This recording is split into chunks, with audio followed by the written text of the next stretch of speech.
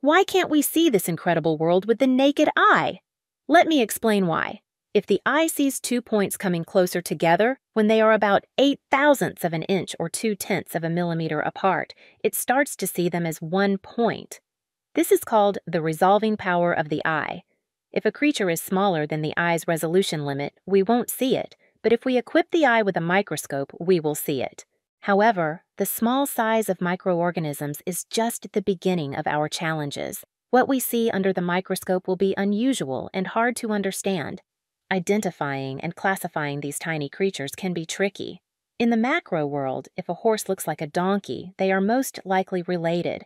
But in the micro world, appearances can be deceiving. Similar-looking microorganisms might not be related at all. To create some beacons in the micro world, let's create a mind map of what you can see under a microscope.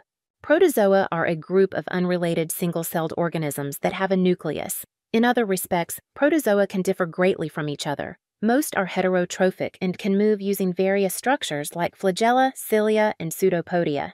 Microscopic algae are eukaryotes capable of photosynthesis. They contain chlorophyll or other photosynthetic pigments that give them green, yellow, red, or brown colors. Microscopic fungi are eukaryotes. They feed heterotrophically like protozoa. However, unlike protozoa, fungi are immobile, with very rare exceptions. They can be unicellular, like yeast, or multicellular. If the fungi are multicellular, under a microscope we will see hyphae, long, branching threads that make up their vegetative body. Bacteria and archaebacteria are domains of unicellular organisms that lack a cell nucleus. They are usually very simple in shape, like spheres or rods. Bacteria and archaebacteria are much smaller than all other microorganisms. You might ask, what about viruses? They are small. They are not visible in a light microscope, only in an electron microscope. They fit the size criteria, but there's one catch. They are not alive. All living beings can reproduce on their own. Viruses cannot. They need to invade a living cell and make it reproduce viral particles. So, they are more like living substances. Therefore, we'll add viruses to the mind map, but they will be in a separate group for those who will gonna be real boys someday. Under the microscope, we can see small but multicellular animals. Microbiologists usually do not study such creatures, but it's good to know how to distinguish them from prokaryotes, microscopic algae, or protozoa. There are also quite curious scenes in the micro world. Do you know what this is? Algae? Bacteria? No, it's a mosquito antenna. A mosquito is certainly not a microorganism, but all living things eventually stop being alive and start breaking down into small pieces, which we can enjoy looking at under the microscope. I sometimes review the scientific works of students submitted for the Olympiad. Once, I came across a picture where a student had meticulously counted the number of bacteria and even performed a statistical analysis. Unfortunately, it turned out to be just debris. I still feel sorry for the effort he put into that ruined work. The easiest way to distinguish debris from living organisms is by its shapelessness. However, sometimes you can find quite neat debris, just as there are quite shapeless microorganisms.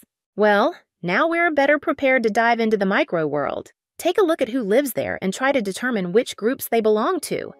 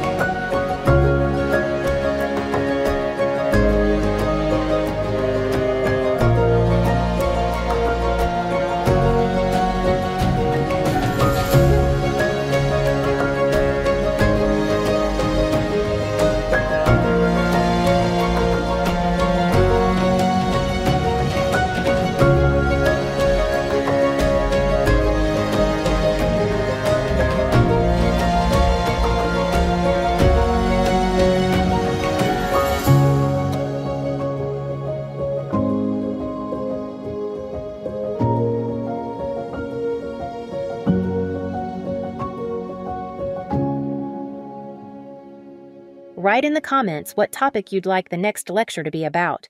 All the best and good luck!